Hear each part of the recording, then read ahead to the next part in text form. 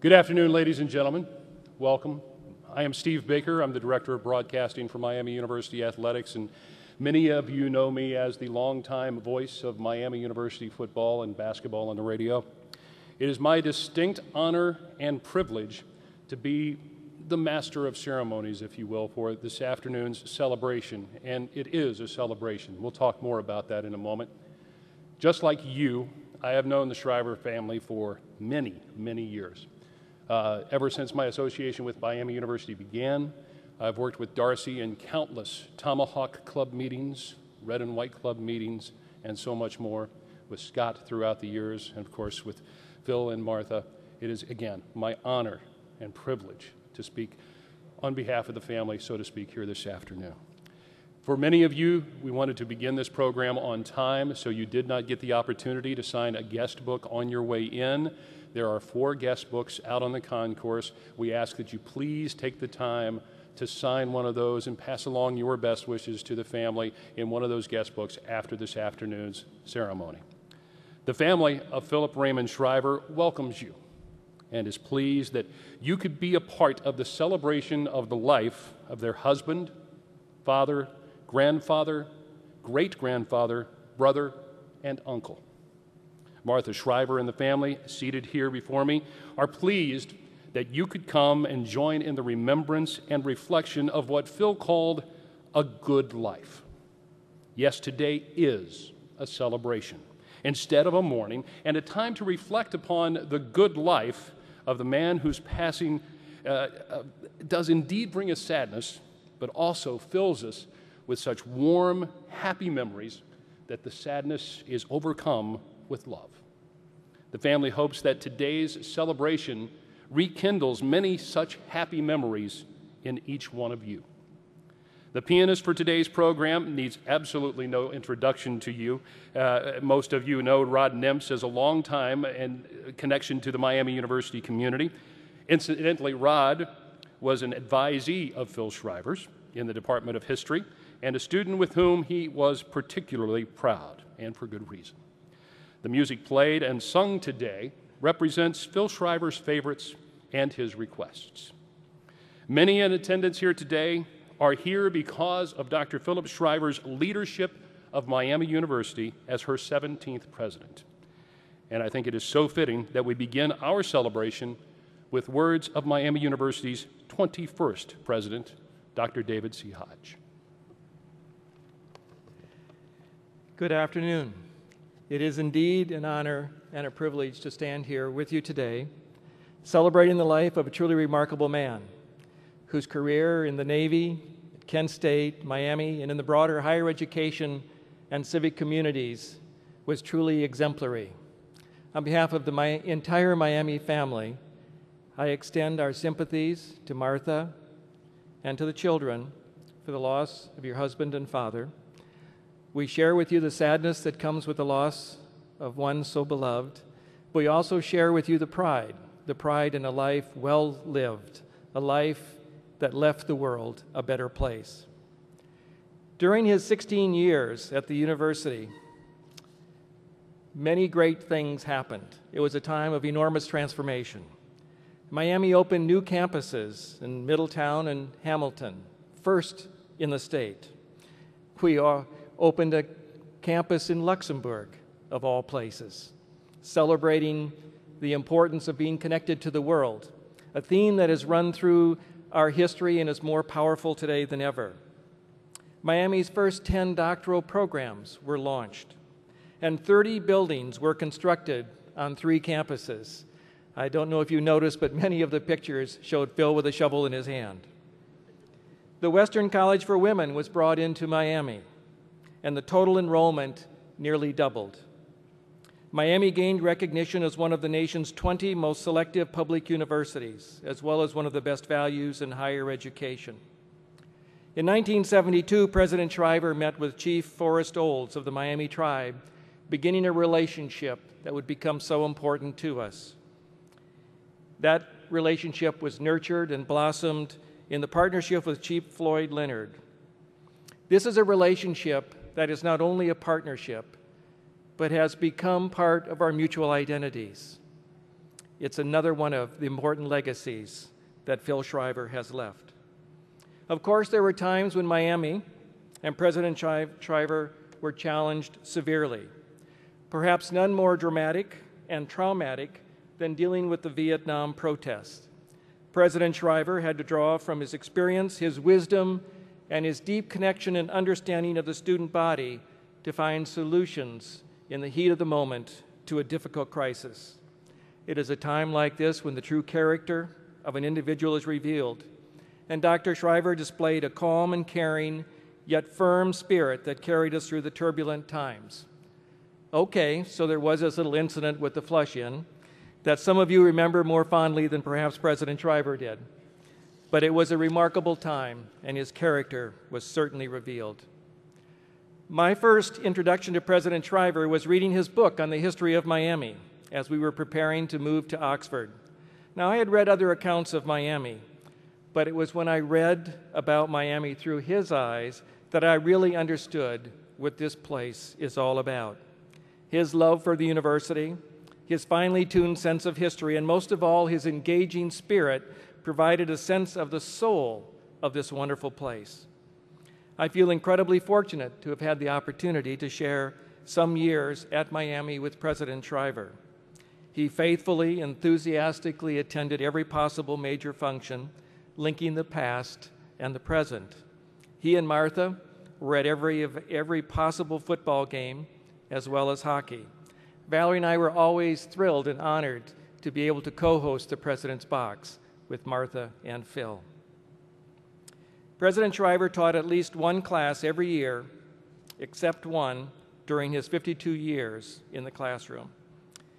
He noted, "It has been said that more than records, buildings, and budgets, the real continuity of a university is the generations of young people who come to us, and older generations who meet with them, deal with them, and try to help them into adulthood. This is the essence of teaching." And Phillip Shriver was the quintessential teacher. He was certainly one of the most beloved of all Miami presidents. His accomplishments stand on their own lofty merit, but more than anything, he will be remembered as the embodiment of the Miami spirit, a person whose energy and caring, whose personal connection to students, faculty, and alumni clearly defines what it means to be a Miamian.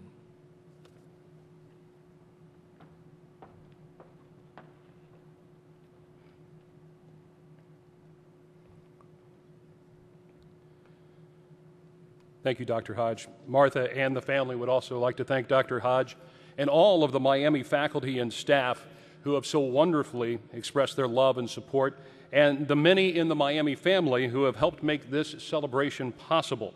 A special thanks goes to Kathy Squantz for her tireless efforts in assisting in the planning of this event, and to those who have transformed this arena into a lovely auditorium. Brad Clark, Tom Flederman, and the absolutely amazing special facilities staff, Bob Schmidt, our university archivist, Jack Keegan and the botany department for the lovely floral display, and Barbara Banks at the Print Center. Thank you to all of you. Dr. Shriver was an historian with an abiding interest in the ethno-history of the American Indian. He often said it was his honor to teach at a college called Miami, and he shared a close friendship with several leaders of the Miami tribe of Oklahoma, as together they forged a new spirit of mutual cooperation and respect. Here to present a message from the Miami tribe of Oklahoma is the son of former Chief of the Miamis, Floyd Leonard, and current Miami Professor of Business Management, Dr. Joseph Leonard.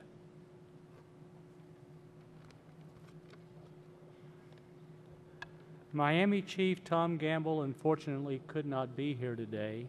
He is here in spirit, though, and he asked me to read his message. To the Shriver family and to the Miami University family. When I became second chief, I was told by Chief Floyd Leonard what a friend Dr. Phillip Shriver was of the Miami tribe of Oklahoma. They both served in the armed services during World War II in the South Pacific. They both spent their careers as educators, and they loved music. Chief Leonard impressed upon me, above all, that Dr. Shriver was a whole human being, one with qualities of graciousness, wisdom, and courage that allowed him to reach out to our tribal people who were evicted from their homelands in the Midwest in the 1840s. Following very successful contacts with Chief Forrest Olds, Dr. Shriver developed a long-time friendship with Chief Leonard. They fostered exchanges which have led to strong ties between our tribe and the university. We were so privileged that these two great educators came together. As chief, I was fortunate to meet Dr. Shriver at the University Art Museum a few years ago during the dedication of the outdoor sculpture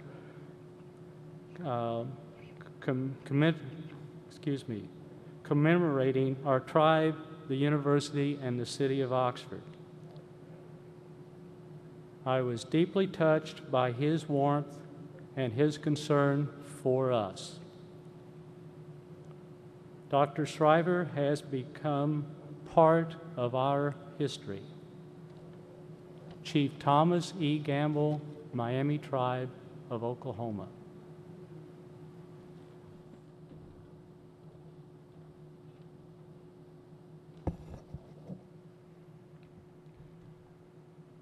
Thank you very much, Dr. Leonard. I've received the following proclamation from the Mayor of the City of Oxford and have been asked to share that with you at this time. Whereas Dr. Phillip R. Shriver truly embodied the essence of a person who cared very deeply for Miami University and the community through his unselfish and continuous efforts to improve them. And whereas in 1947, Dr. Shriver started his teaching career at Kent State University, becoming Dean of the College of Arts and Sciences at Kent in 1963. And whereas Dr. Shriver served as president of Miami University from 1965 through 1981 and taught at least one class each academic year, the last coming in 1998. And whereas during Dr. Shriver's tenure, Miami opened its European campus in Luxembourg and regionally in Hamilton and Middletown. More than 40 buildings were constructed and Western College for Women was acquired by Miami. Enrollment on the Oxford campus increased from 9,000 to 15,000, and Miami gained recognition as one of the nation's 20 most selective public universities, as well as one of the best values in higher education. And whereas Dr. Shriver valued his relationship with the Miami Tribe of Oklahoma that spanned nearly 40 years, a relationship was fostered with Chief Forrest Olds in 1972, strengthened into a deep friendship with Chief Floyd Leonard, and reaffirmed through meeting Chief Thomas Gamble in 2008 during the opening ceremony of the How the Miami People Live exhibition. And whereas Dr. Shriver served this community as co-chair of the Oxford United Way Fund Drive, as instructor for Leadership Oxford Area Academy, and president of the Oxford Rotary Club. Dr. Shriver enriched the Oxford area as a member of the Oxford Museum Association, the Oxford Presbyterian Church, the Oxford NAACP, the Three Valley Conservation Trust, the W.E. Smith Family Charitable Trust Board of Directors, OXACT, and the Oxford Community Foundation Board of Directors, and in various other capacities too numerous to list. And whereas Dr. Shriver had, for many years, given of his personal time and energy to serve the Oxford community and should be remembered for his many contributions, tireless dedication, and valuable service. And now, therefore, in recognition of Dr. Shriver's contributions to our community and its citizens, we hereby express our deep appreciation for his outstanding service to our community and extend to his family our sincere sympathy upon his passing. In witness thereof, I have unto set my hand and caused the seal of the City of Oxford to be affixed this 28th day of May, 2011, Kenneth H. Bogard, Vice Mayor.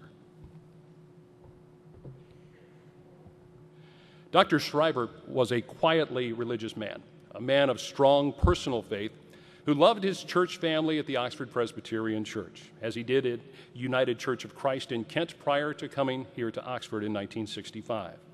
Interestingly, Phil felt a strong connection to Miami's very first president, Robert Hamilton Bishop, a Presbyterian minister and also a professor of history, born in Scotland and buried just a little way away from here in Miami's Formal Gardens. Philip proudly kept his mother's family's Buchanan tartan as a banner hanging in his office and spoke often of how his Scottish blood was stirred at the sound of bagpipes. We are pleased to have the pastors from the Oxford Presbyterian Church, Drs. Mark and Barbara Barnes, officiating in our service today. And in addition, we are pleased to have with us Mr. Alexander Watt of the Clan Buchanan in Ayr, Scotland, who will again, I have no doubt, stir the Scottish blood.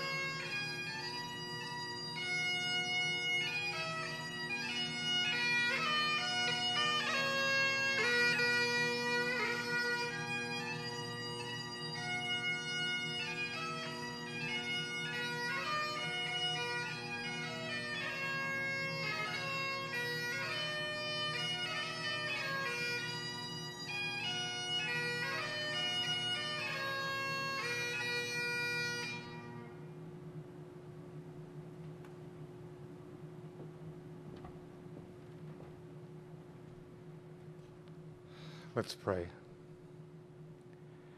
Eternal God, in you we live and move and have our being. We thank you for all the gifts of life, and especially today for the gift of the life of Dr. Phillip Shriver, who was so important to us, to this university, and to this community. As we remember and celebrate his life, we remember that Dr. Shriver's faith in you was the source of his life and the center of his vocation. and we praise you that just as you accompanied him throughout his earthly journey, you have now raised him with Christ and welcomed him to his eternal home, where in company with all the saints he has come into the fullness of joy you have promised. We thank you, God.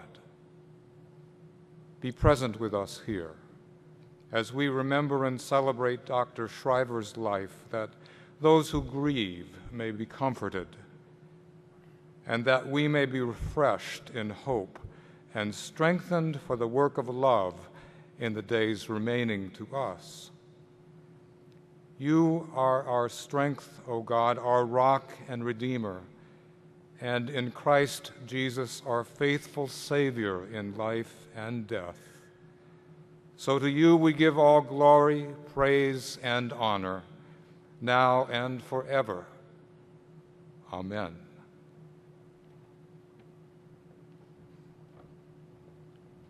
On the back of your program, you'll find the lyrics to all of our hymns this afternoon. We encourage you to stay seated, but sing along with us on all of these hymns this afternoon. We'll begin with Amazing Grace, and we'll be singing all 5 verses.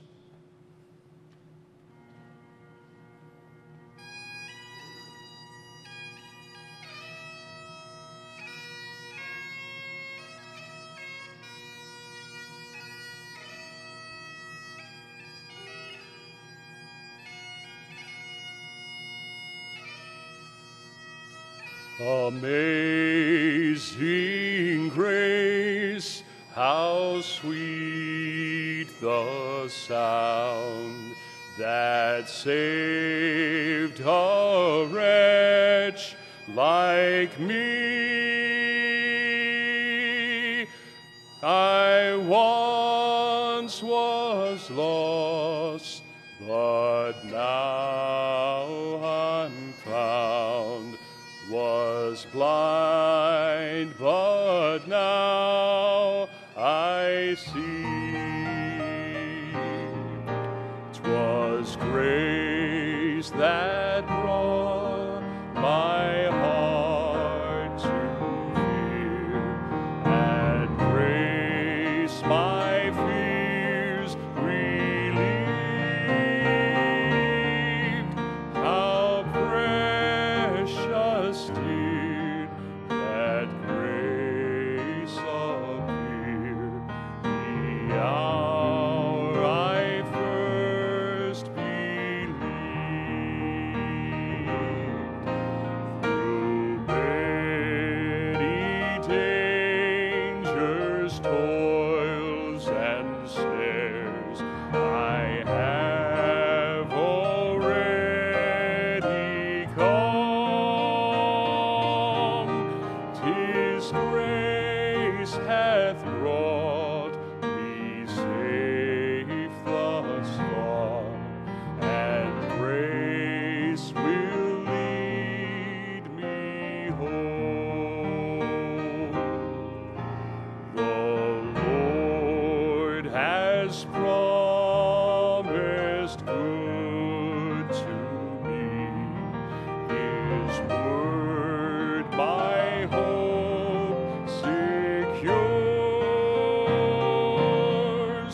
He will my shield and portion be, as long as life endures. When we've been there 10,000 years, bright shining as the sun, we've no less days to sing God's praise than when we first begun.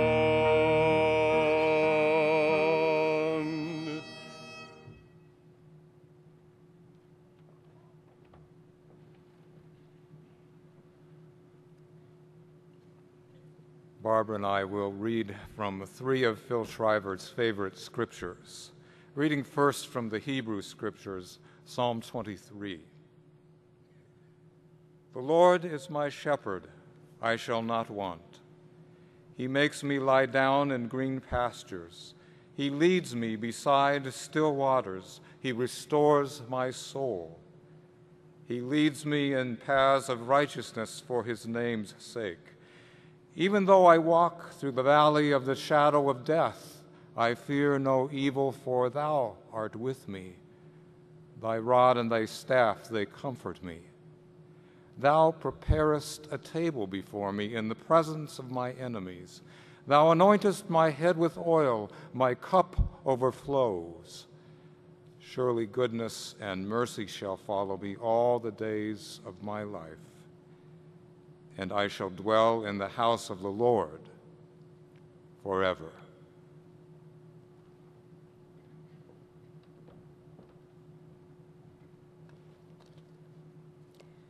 And these words from Romans chapter 8. Who will separate us from the love of God? Will hardship or distress or persecution or famine or nakedness or peril or the sword? No. In all these things we are more than conquerors through the one who loved us. For I am convinced that neither death nor life, nor angels, nor rulers, nor things present, nor things to come, not powers, nor heights, nor depth, nor anything else in all creation will be able to separate us from the love of God in Christ Jesus, our Lord. And these words from 1 Corinthians chapter 15. For this perishable nature must put on the imperishable, and this mortal nature must put on immortality. When the perishable puts on the imperishable, and the mortal puts on immortality, then shall come to pass the saying that is written, Death is swallowed up by victory. O death, where is thy victory? O death, where is thy sting? The sting of death is sin, and the power of sin is the law. But thanks be to God who gives us the victory through Jesus Christ. Therefore, my beloved brothers and sisters, be steadfast, immovable, always abounding in the work of the Lord, knowing that your labor is not in vain. Let us pray in thanksgiving to God for Phil Shriver. Eternal God, we praise you that your love is everlasting. You can turn the shadow of death into the brightness of the morning light. And so we praise you for all those who have finished their race and now rest from their labor. Especially we thank you for your servant Phillip R. Shriver, for the gift of his life, a life so well lived, for all in him that was good and kind and faithful, for everything that made him so dear to us and so precious to you. And so we lift up our thanks. We thank you for his great love for Martha, his dearly beloved wife of 67 years, for his children Carolyn, Susan, Mindy, Darcy, and Scott, and their spouses, and his grandchildren and great-grandchildren and extended family, all of whom he loved so dearly. We thank you for his extraordinary gifts as a teacher and scholar and historian and writer and storyteller and administrator and public leader. We thank you for his devoted love for and commitment to Miami University and his strong and visionary and wise leadership, especially through a critical period of challenges and growth. We thank you for his embrace of the whole Oxford community, for the gift of his friendship, for his respect for all persons. We thank you for his service to his country, for his devotion to you and his faithfulness to the mission of your church. And even more than his extraordinary gifts, O God, we thank you for the qualities that made him so remarkable: his integrity and honor, his humble spirit and his wisdom, his character and his vision, his kindness and his goodwill, and all the other remarkable qualities that so enriched our lives and the life of this community. We praise you for the impact of his life and the legacy he left in so many, many generations. Dear God, we thank you that goodness and mercy followed him all the days of his life, and that he dwells in the house of the Lord forever. And as we continue to give thanks for his life, even as we mourn our loss, we ask that you ease our sorrow and help us to trust your love, which never fails. We pray especially for his family and dearest friends, and ask that you lift them into the peace of your presence. Amen.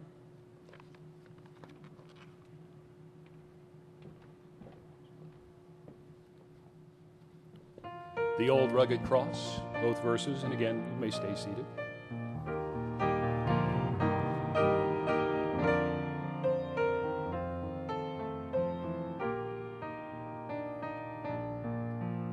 On a hill far away stood an old rugged cross, the emblem of suffering and shame.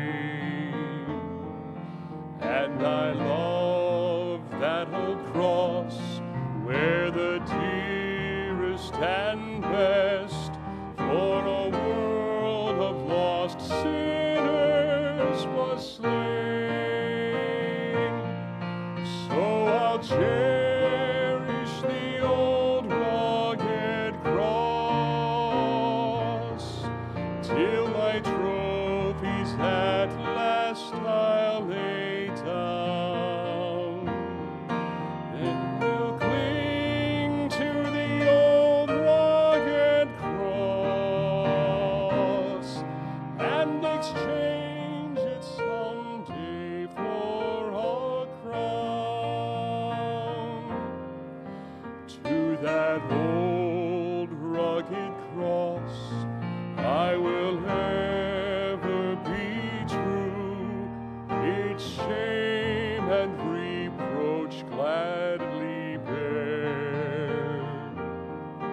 Then he'll call me someday to my home far away, where his glory forever I'll share. So I'll cherish the old rugged cross till my trophies at last I'll lay down. I will cling to the old rugged cross and exchange it someday for a crown. We are privileged to have with us today another good friend of Dr. Shriver and the family, the Honorable Timothy Derrickson, representative to the 53rd Ohio House District. He'll offer reflections on the citizen.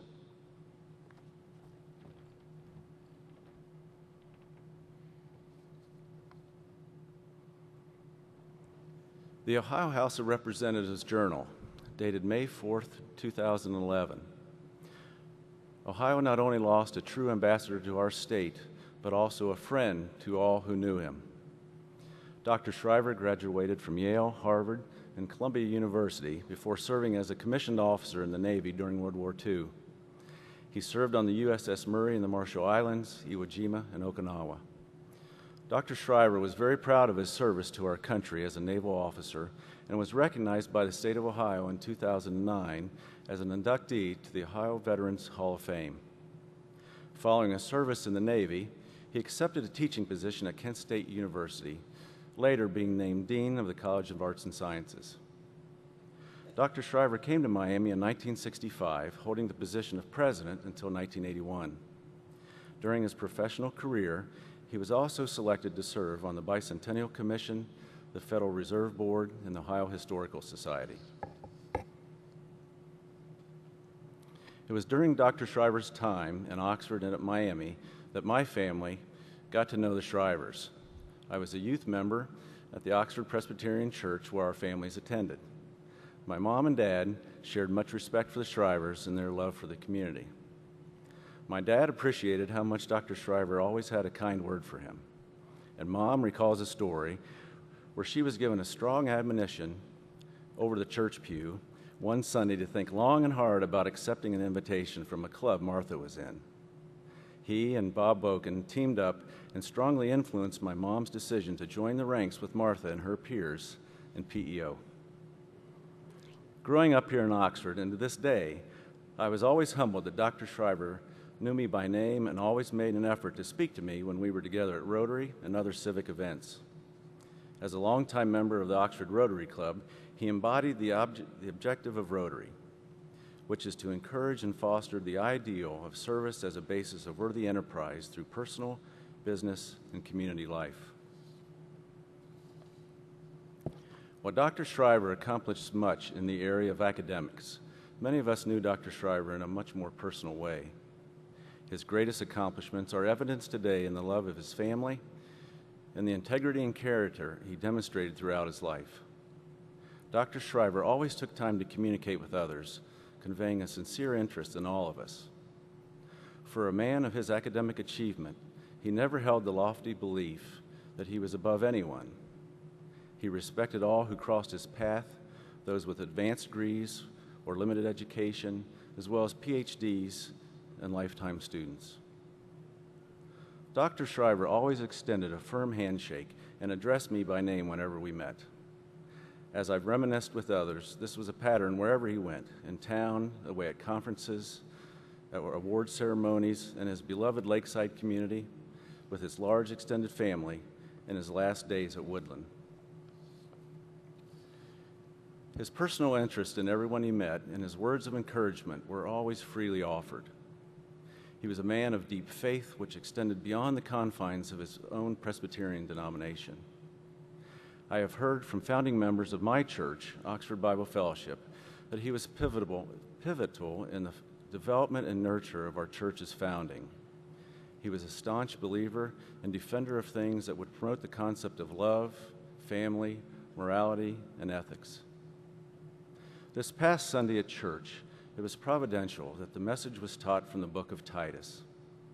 In a letter written by the Apostle Paul, he directed Titus to search out and recruit leaders and elders of the church, describing the characteristics that would be most desirable in a leader. As our pastor began his sermon, I was immediately struck by how aptly it described our friend, Dr. Shriver. The passage reads as follows: "Urge older men to be temperate, dignified, sensible, self-controlled, sound in faith, love, and perseverance."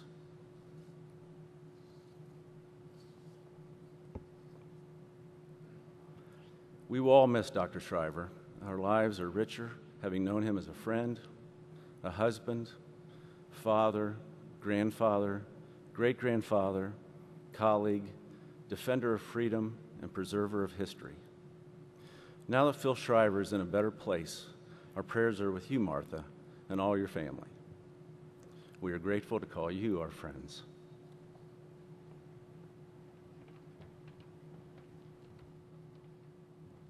Eternal Father, strong to save. Both verses.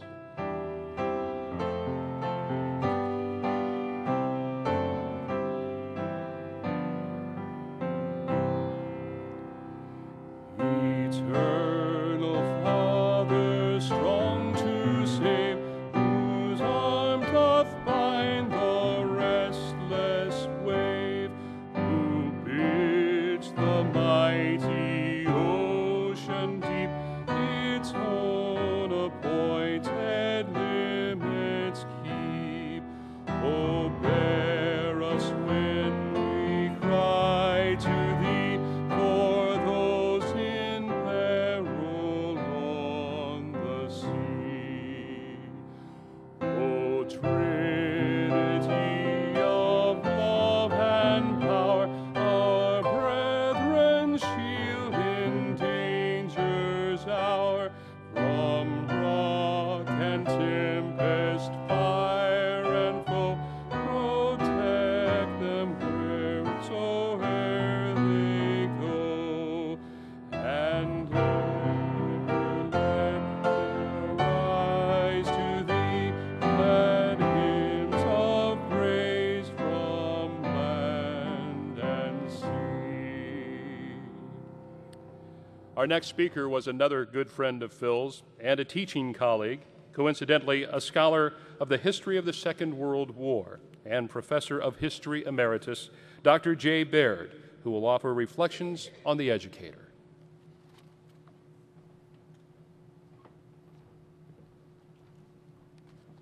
It just warms the heart to be part of this ceremony today. So many of you knew Phil Shriver much more closely than I did, but I was his colleague and had greatest respect from him from the day I set foot on this campus in 1967. And when you hear that old Navy hymn and we come on Memorial Day, we want to remember those like Phil who put his life on the line, and many of those who went into the waves and deep, and we want to always be thinking of them. It's an honor to reflect on Phil Shriver's life because, in truth, he was larger than life.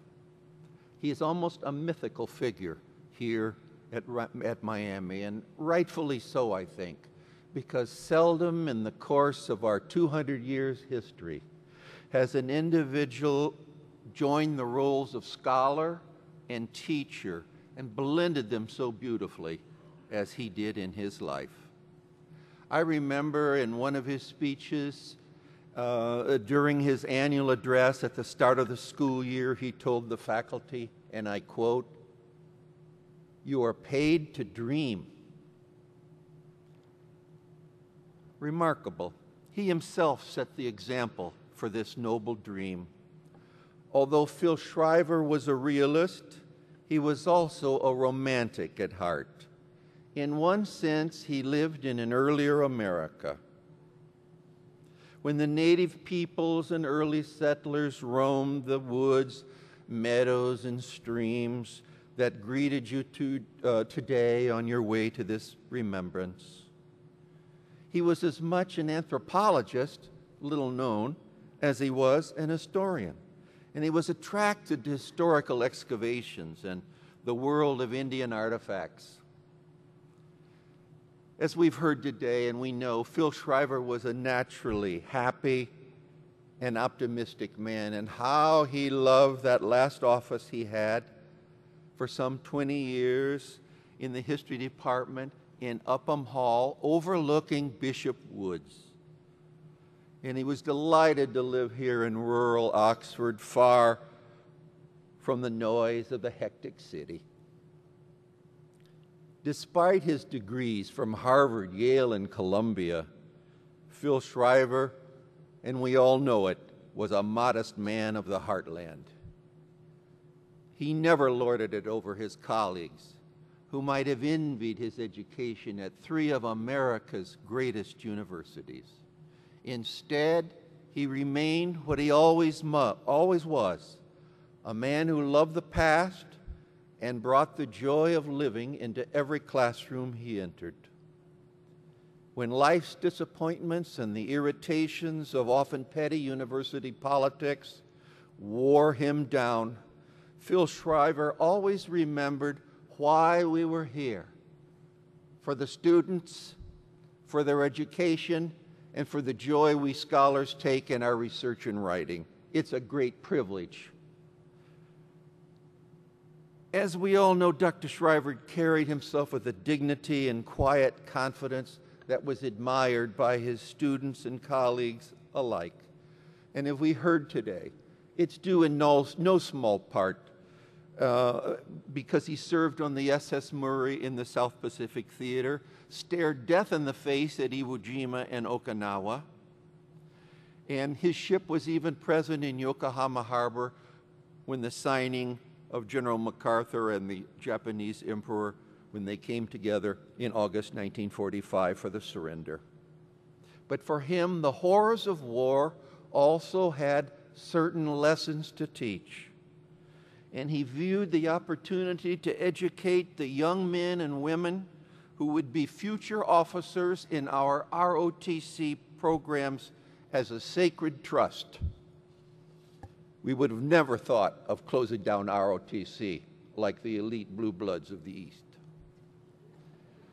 Dr. Shriver was fated to lead the university during the crisis period of the student revolution during the war in Vietnam, and I think many of us have forgotten, some may not have known, but some know with great pain, that 6 to 8 Molotov cocktails were thrown into various buildings here, and there were multitude fires that were put out, and we had members of the faculty and the community standing guard through the night, never knowing what was coming.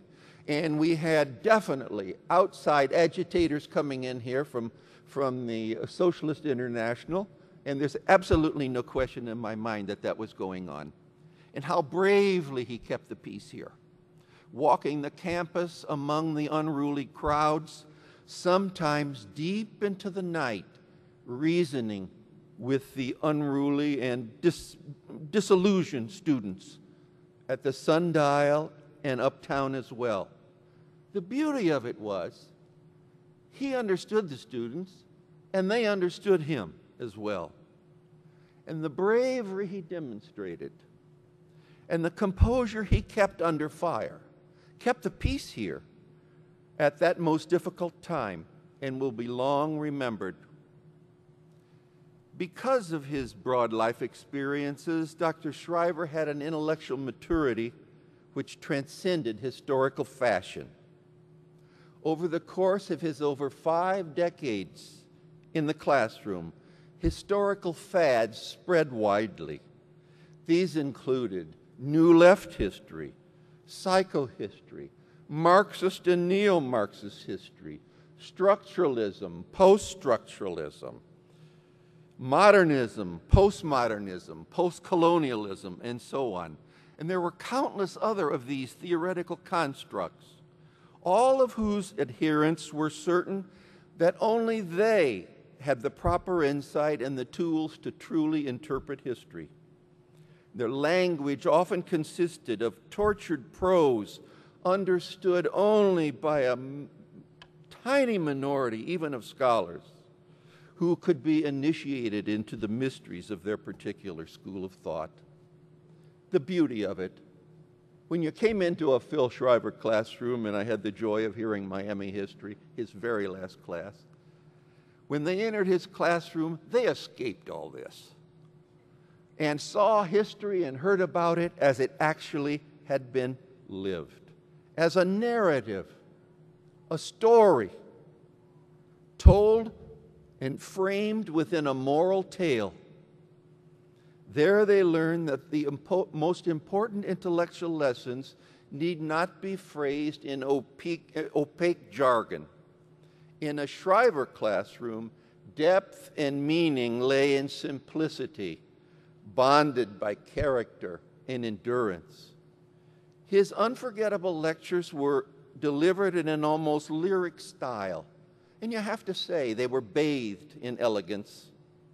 One could see his eyes shining as he was totally immersed in the subject and in the joy of teaching. And when the last student who studied under Phil Shriver dies, it'll be around 2080 or 2090, maybe a little more. When we're all gone, And when the last remembrances have been told to the children and the grandchildren and even great-grandchildren, when all this has faded away, and you can see it on his face here, his moral simplicity will live on and his memory will endure. And what will it be that is remembered with such fondness as the years roll by? We will remember that for Phil Shriver, history took on a moral dimension. He spoke not only to our minds and intellects, but to our senses and our hearts as well. One former student, knowing that I was going to give this talk, called this week and said she felt so warm and safe listening to Phil Shriver. It was as if she were at a crackling campfire deep in the night, hearing a great tribal leader lend meaning to the challenging questions of the universe. Through Dr. Shriver, she said, she learned that history tells us why we are here and helps us search for the truth. The words cascaded from his voice like a river of song. He spoke to us where we live, and we were captivated by the grand memory. At heart, and this I think is what I'll always remember, he made us want to be better people. That was really something. Perhaps Dr. Shriver's most beloved lectures dealt with Miami's favorite son, Williams Holmes McGuffey, which we know and recognize as the author of the McGuffey Readers, who became the schoolmaster of the nation, and his textbooks have sold over 130 million copies, second only to the Bible. And it is clear why he turned to McGuffey. Because McGuffey taught the values so dear to Americans in crystal clear historical vignettes. They were based on the love of God and country, of family and work, of character and duty, honesty and frugality, kindness, consideration of others, moderation, sobriety. The readers taught the young generation to recognize the difference between right and wrong, to avoid temptation, and to know that righteous guilt was a good thing, to help the suffering and the poor, the hungry, the depressed, and those in mourning, and they're so highly numbered. These may have been McGuffey's values, but they were also the values of Phil Shriver, and they lay deep in his heart.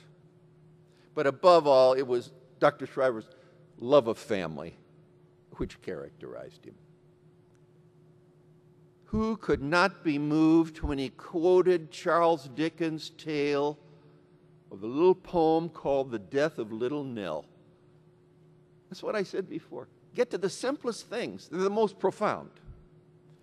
And it was a Christian message of hope, recording the death at barely 4 years old of a precious, gentle, and noble little girl. And I quote, "No sleep so beautiful and calm, so fair to look upon. She seemed a creature fresh from the hand of God.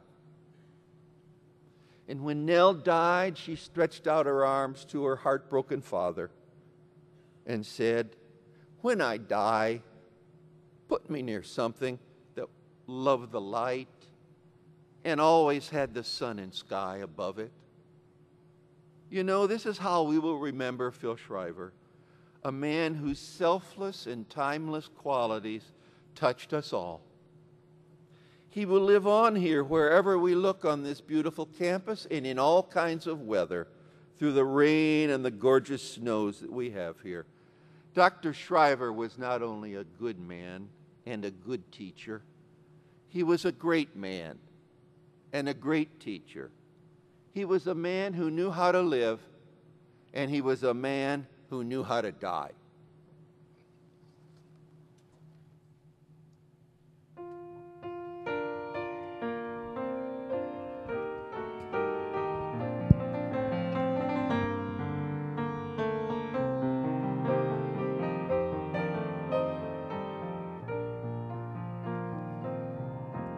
O Lord, my God,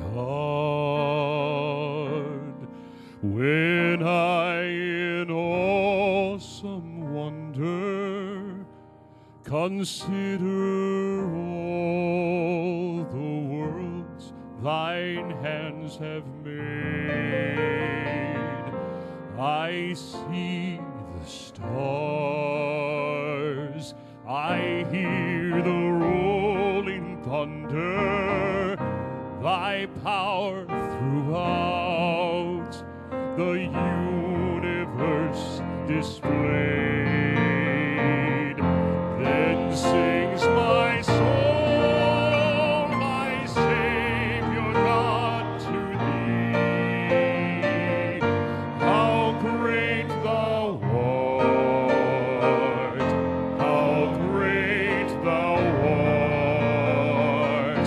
Then sings my soul, my Savior God, to thee. How great thou art, how great thou art. When Christ shall come with shout of acclamation and take me home, what joy shall fill my heart? Then I will bow in humble adoration and there proclaim, my God, how great thou art. Then sings my soul, my Savior God, to thee. How great thou art, how great thou art.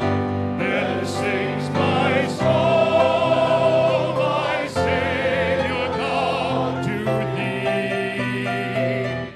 How great thou art, how great thou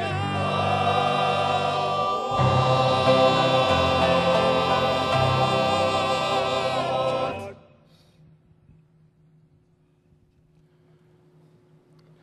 Philip Shriver was well known for living an extraordinary public life. However, those closest to him are well aware at the center of his life was the love for his family and their love for him. Today, we are here to join that family in celebrating his life and sharing some of those cherished memories that they hold dear.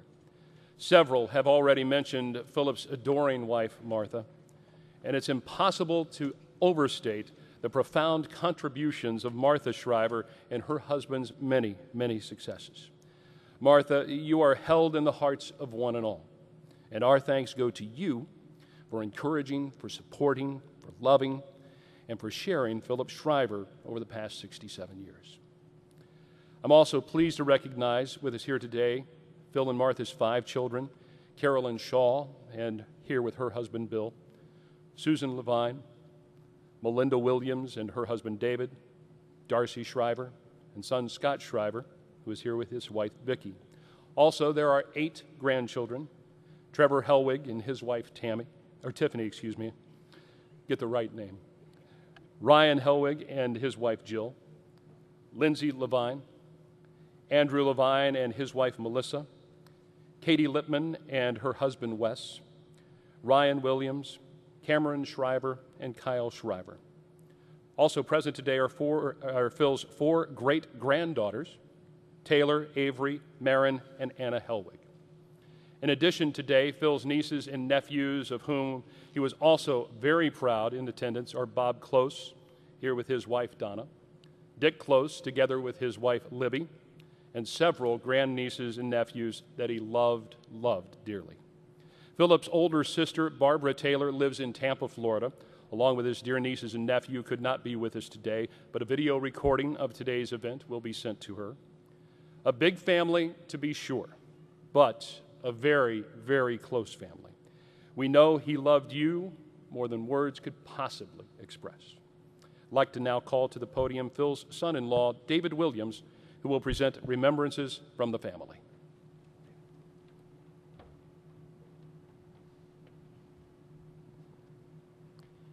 Thank you.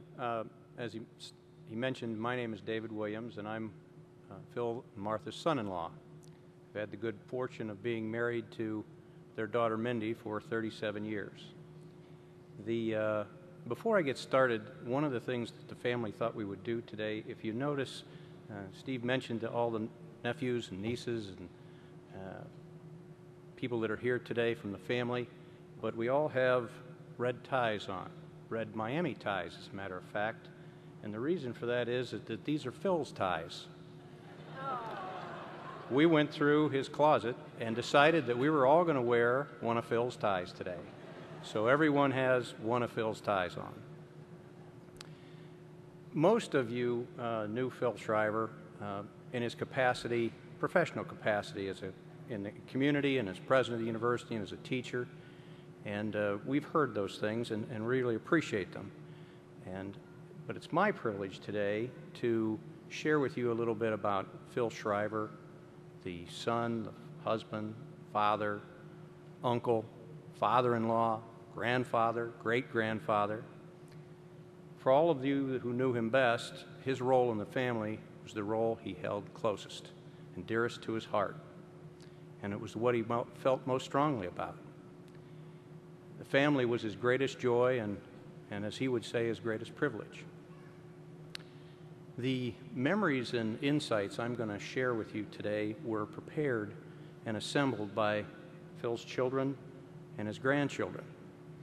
I get the privilege and honor of presenting those to you, and you may wonder why the son-in-law is here and not one of the children. And they asked me to explain, and I'll read. If you know the Shriver family well and have known them for any length of time, you know they are emotional. That is to say, they are criers. They tear up at the drop of a hat. A sad movie, happy ending, newborn baby, even a funny joke could reduce them to mush. That is why none of the 5 Shriver children nor any of the grandchildren are here today speaking at this podium. Phil himself was emotional. He would get choked up now and again, but the family tells me they only saw him cry twice in public. One time was on the death of his beloved housekeeper at Lewis Place, Maxine Baudenstahl, who we affectionately called Mrs. B. After decades of service, she was considered a member of the family. The second occasion when Phil cried in public was during the ceremony when he retired as president of Miami University. During that ceremony, there were many speeches about what he had done, and there were many kind and nice words about the lengths of his service to the university. Phil was very proud of that, very pleased, humbled by it. It was also announced at that ceremony that the university was naming the student center for him, the Shriver Center. That was a great honor, and he was also humbled and pleased about that, but not emotional. It was at the last part of the ceremony when it was announced that he was being made an honorary member of the Alumni Association of Miami University. That brought tears to his eyes, because now he was officially a Miamian. Miami had accepted Phil Shriver as one of its own. Phil was born in Cleveland, August 16th, 1922. His mother was Ruth and his father was Raymond. Ruth was one of the first registered nurses in the state of Ohio, and his father Raymond was a school teacher. He taught for 49 years, from one-room schools in Ashland County to 36 years in the Cleveland Public Schools. Phil was very proud of the fact, as was mentioned earlier, that between he and his father, they taught for over 100 years in the state of Ohio. That was one of his crowning achievements. He brought that up many times. Dad told us that during the Great Depression, his father continued to teach, though he went for 8 months one year with no salary because the Cleveland schools were broke.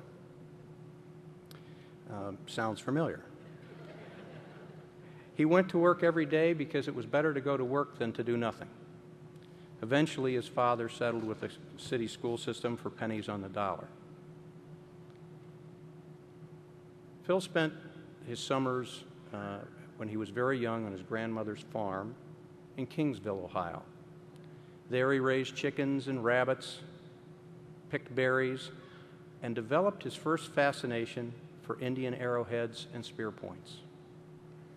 He also developed a fascination by predetermining when each hen would lay its next egg. Throughout his middle school years, Phil mowed the grass, cleaned hedges, and developed an egg root. He graduated from John Adams High School, where he was president and valedictorian of his class, vice president of the National Honor Society, and president of the Student Council.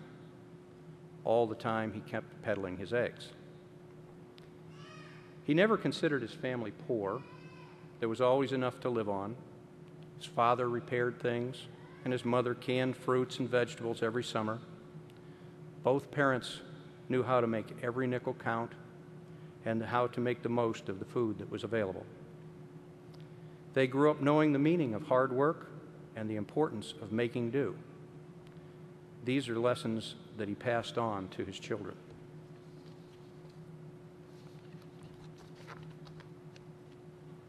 If you had the good fortune of knowing Phil on a personal level, and I did, and I was very fortunate to do so, you know that he had one true love in his life. That was his wife of 67 years, Martha. In fact, Phil and Martha celebrated their 67th wedding anniversary the week before Phil passed away.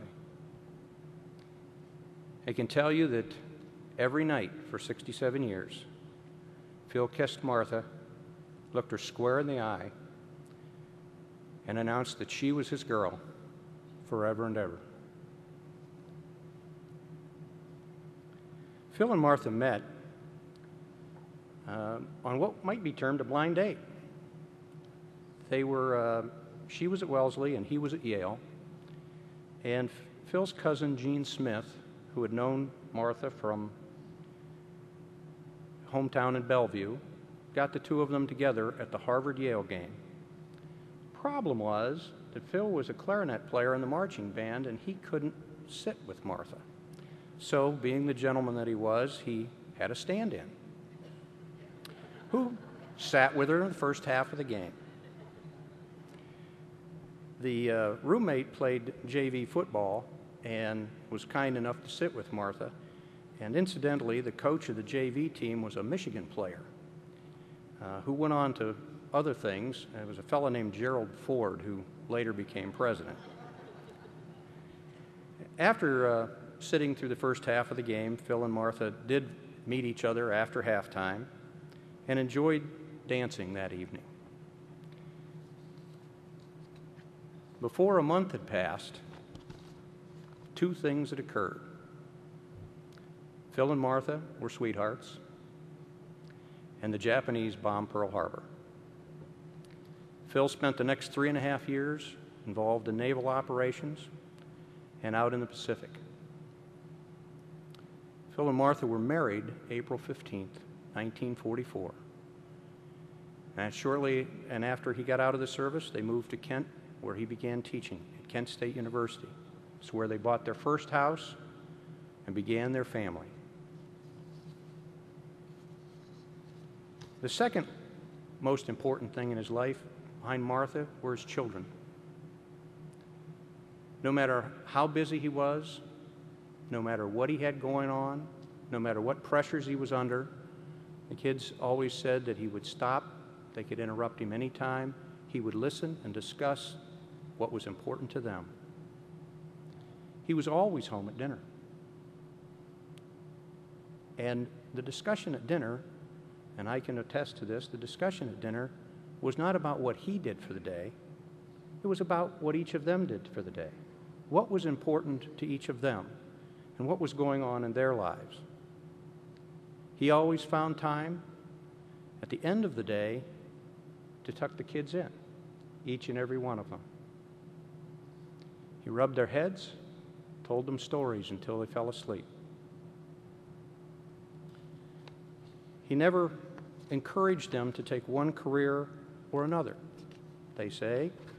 Instead, he said he didn't care what career path each of his kids took.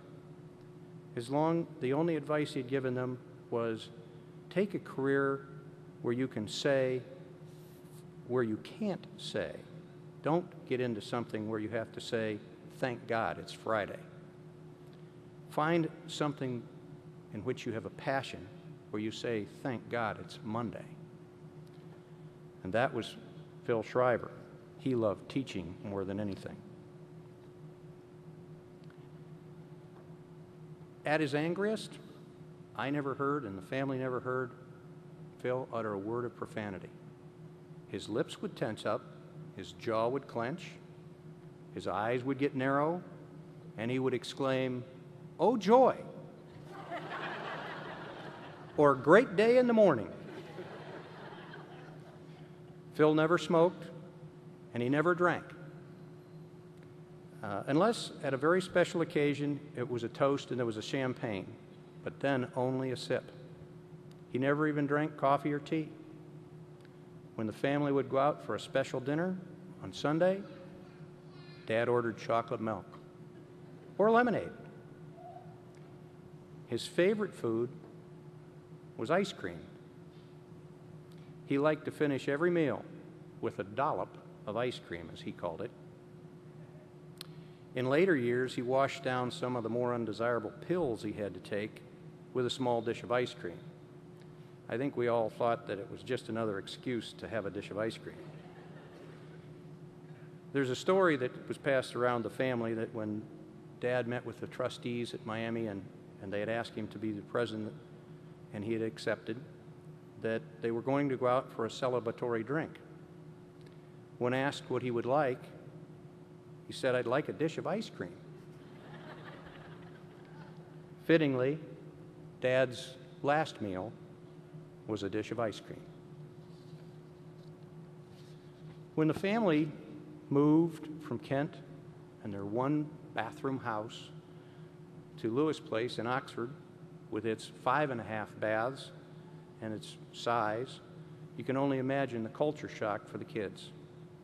But Mom and Dad at that time kept the family grounded in what they called the goldfish bowl they lived in, not allowing them to get the idea that life had changed in any way.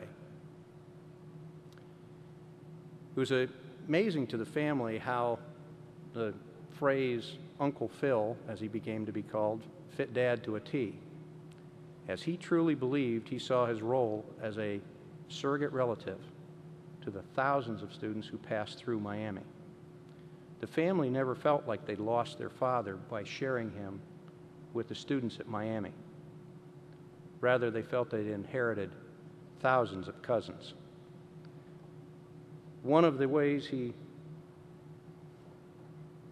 earned the name Uncle Phil was borne out by a story that the family tells, and I'll repeat it here. So according to the story, one wintry night, the father of one of the Miami co-eds was very upset that his daughter was complaining about how cold her dorm room was. And he decided to do something about it, so he called the president at 11:30 at night and demanded that something be done. Phil assured him that he would do something. Imagine that young woman's shock when she came down to the dormitory lobby to find Phil Shriver standing there with blankets for her.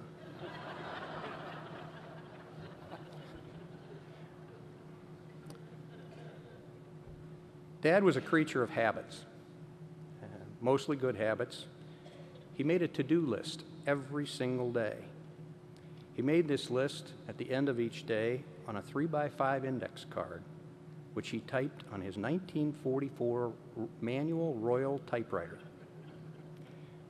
We tried and tried and tried to get him to convert to electric typewriter or to computer, but to the very end, anything he typed was on that 1944 Royal typewriter. The day did not end for Dad until every item on that list was checked off and a new list was prepared for the next day. As has been mentioned, and as you all know, his family thinks it was destined that their dad became a historian. But that might not have been the case. Recently, he shared with all of us that in his first year at Yale, he planned to become a chemistry major. He enrolled in an introductory chemistry course, but was dismayed to find that the course was being taught by a graduate assistant who, although was very knowledgeable about the subject, just couldn't teach. At the same time, he enrolled in a course in the history department where the instructor was a full professor, very gifted at teaching. That professor made history come alive for Dad, and from that time on, his focus was on history. That had an impact on him throughout his career, as he strongly felt that the true strength of any college occurred in the classroom, and that the best and most experienced teachers should not be limited to senior and graduate level courses, but should rather spend part of their time instructing freshmen. Because as he reasoned, the students who had already selected a major already knew the thrill of their subject, whereas freshmen required instruction in order to capture their imagination and ignite their curiosity. Dad also had the knack of remembering minutia, all kinds of minutia. What might seem trivial to the rest of us was intriguing to him. He could tell you how much rainfall fell in the last 24 hours. He could tell you how much rain it fell last week, last month, and last year. And he could compare it to the year ago. He knew how many mice he had trapped in the basement and in which traps. He knew how many fish he had been caught off the dock at Lakeside and what species those fish were. And he knew and could recite who owned all the family fishing records. And he loved, as you've heard, he loved music. And one of the other things he memorized was just about every song you can imagine on the Lawrence Welk Show. And he would sing along loudly. On the family vacations, when the kids were all younger, they would go on vacations and pile in the family car. And that consisted of singing camp songs or gospel songs by the hour.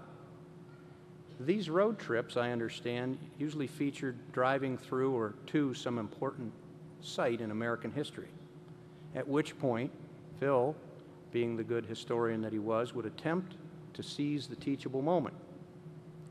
However, I also understand that those in the back seat would simply complain they couldn't hear the rock and roll over the incessant talking.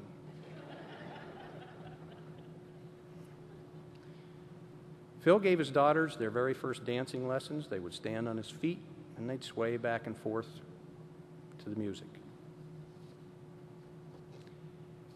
He taught his children to appreciate all types of music, from Broadway musicals to gospel, and from campfire songs to big band. Dad appreciated the beauty of nature and commented on their neighbor Marge Smith's gardens often. The last time he came home, he was with my wife, Mindy, and they stopped the car at the bottom of the hill on Bonham Road just so he could look at the garden. Holidays were always special in the Shriver household. We were talking about some of this earlier, particularly Christmas. Everyone came to Christmas. The troop that you saw came in today. All were at the Shriver house for Christmas, all the time. That was a very important holiday to Dad. And every Christmas morning began with Dad reading the most cherished letter from Santa. before handing out the first stocking full of gifts to the youngest and newest member of the family. Easter was next in line. After dinner at Easter, there was the annual water balloon baseball game. Phil would dress in his long raincoat and put on one of Martha's rain bonnets and pitch water balloons to the kids who just enjoyed smashing them and spraying them with water. One of the other things that Phil enjoyed was Lakeside, Ohio, particularly sitting on the dock at Lakeside, Ohio and fishing with his children, with his grandchildren, and with his great-grandchildren, nieces and nephews. He was always there to bait the hooks and take the fish off the line. But I can tell you, one of his minutiae moments, one of his favorite memories was the night when the white bass were running. And he told this story many times. The fish were making swells and jumping around, and he caught 49 fish in 50 casts. And he never let us forget that.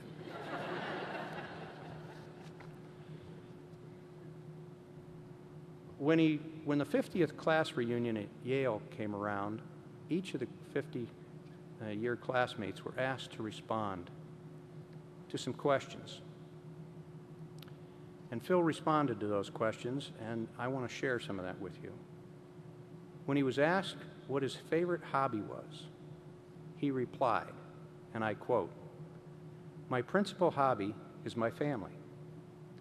I have been blessed with a loving and caring wife, 5 wonderful children, 8 beautiful grandchildren, and sons and daughters-in-law who share with us the love of family.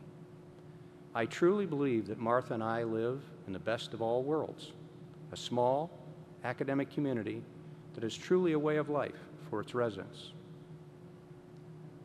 He was also asked to describe his most moving experience, and he responded this way, and again I quote, "Standing in the receiving line beside the coffin of Martha's father, when we received word that our eldest daughter had just been taken to the hospital with polio. After that experience, even the student anti-Vietnam War riots in the spring of 1970, which inflamed and tortured our campus, as well as hundreds of others, paled by comparison." And finally, he was asked to give his reflections on national and world conditions. And he replied this way, and I quote, "Though I remain an eternal optimist, I am heartsick over the continuing erosion of moral and ethical standards throughout the United States and the world. Not the least of the casualties of this erosion has been the nuclear family, heretofore the very heart of human society over the millennia. In our zeal to advance individual rights, we have failed to assure the collective rights of society. Freedom was born a twin, and the twin's name is responsibility. Freedom without responsibility leads to ultimate anarchy and total chaos. Freedom with responsibility is what we all thought we were fighting for in the war that claimed so many of our classmates a half-century ago.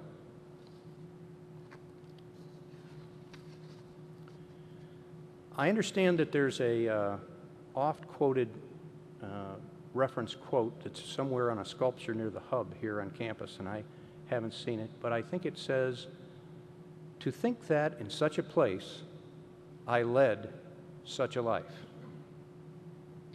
For thousands of Miamians, this is a statement of the best sums up their undergraduate experience here at Miami. But for the Shriver family, it sums up their 46 years in the Oxford and Miami communities that have been an absolute joy for the Shriver family. To those of you who are here today and that have been part of Dad's rich and wonderful life, we thank you for helping us remember and celebrate this very remarkable man. One of Dad's special requests for his memorial service was to have 2 of his youngest grandsons play one of his favorite songs, a piece played 9 years ago at his 80th birthday, Time to Say Goodbye. Cameron and Kyle Shriver, his grandchildren, have recorded this piece to provide accompaniment for our final photo tribute this afternoon.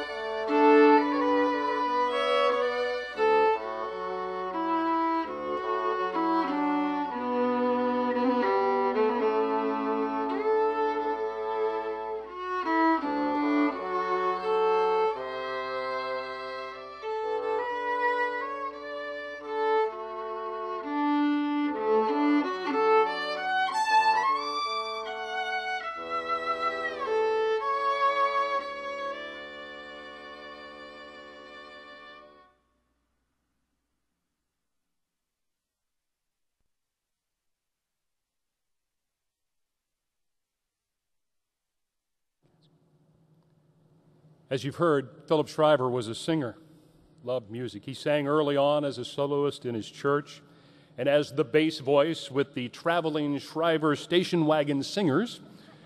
It was a homegrown seven-piece outfit, if you hadn't heard of them. They might have given the Von Trapp family a little run for its money if somebody would have learned to play something other flute or piano. I don't know. He sang softly when alone in his office at the rear of Lewis Place when everyone else had gone to bed. He sang loudly at every Miami athletic event when the band would play the fight song or Old Miami. He loved to sing, and he sang as a proud member of the Yale Glee Club in his undergraduate days. Martha and Phil rarely missed an opportunity to attend a Miami Glee Club concert and loved to show their support of the Glee Club whenever they could. Now, the feeling was mutual, as was evidenced one hot evening in August 9 years ago when the brothers in song showed up at Martha and Phil's yard to sing Happy Birthday. Luckily, there was enough cake for the event. Today, the Glee Club sends their love and very heartfelt condolences to Martha from, ironically, Luxembourg, where the Glee Club is. They're in the midst of a European tour. But no celebration of Phil Shriver's life would be complete without their participation. So, in a command performance for the Shriver family, I am pleased to introduce the Miami University Glee Club alumni, nearly 40 strong, who have traveled to Oxford from far and wide to provide this musical tribute. Gentlemen.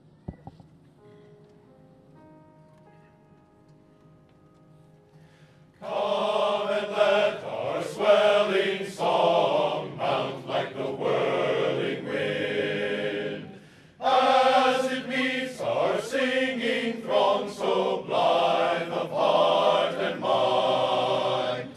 Care and sorrow now begun, brothers in song sing on, brothers sing on, sing on.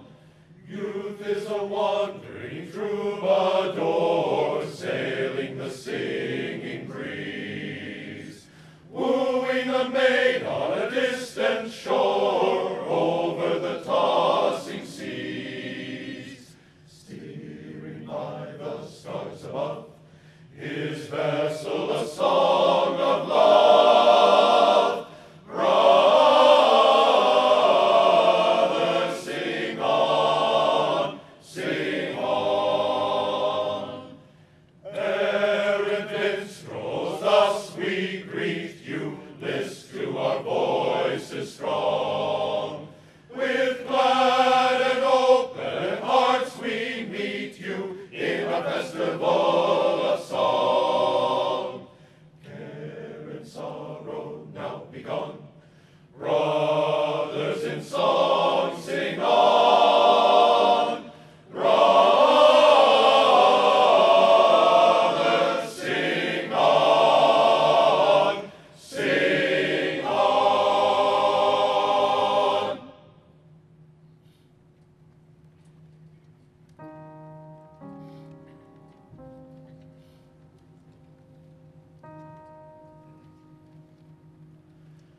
We shall walk through the valley of the shadow of death.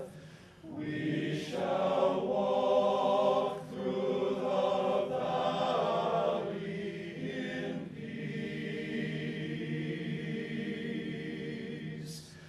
And if Jesus himself shall be our leader,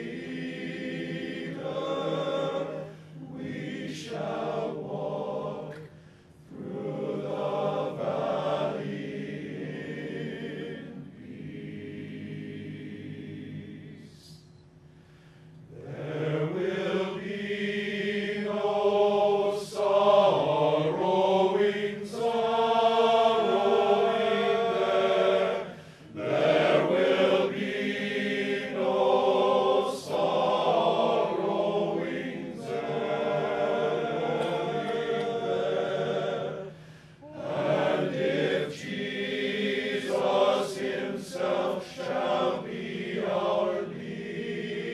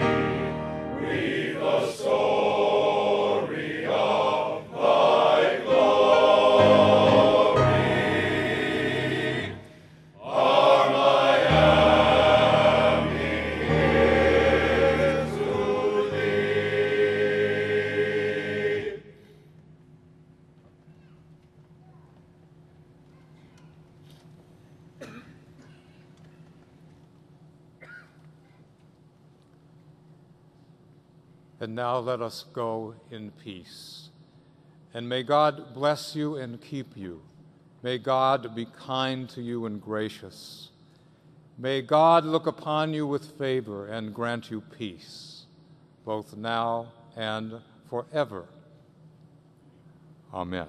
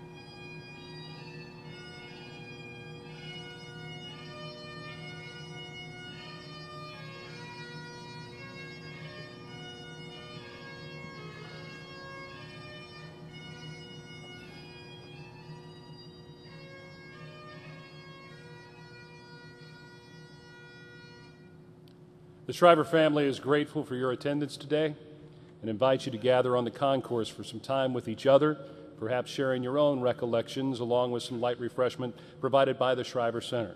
They also hope that if you hadn't had a chance to sign one of the guest books, please take the opportunity to do so. There are 4 of them in the main lobby. Thanks again to each and every one of you, Phillip Shriver's family, friends, colleagues, for joining us today here to celebrate a good life. Good afternoon, everyone.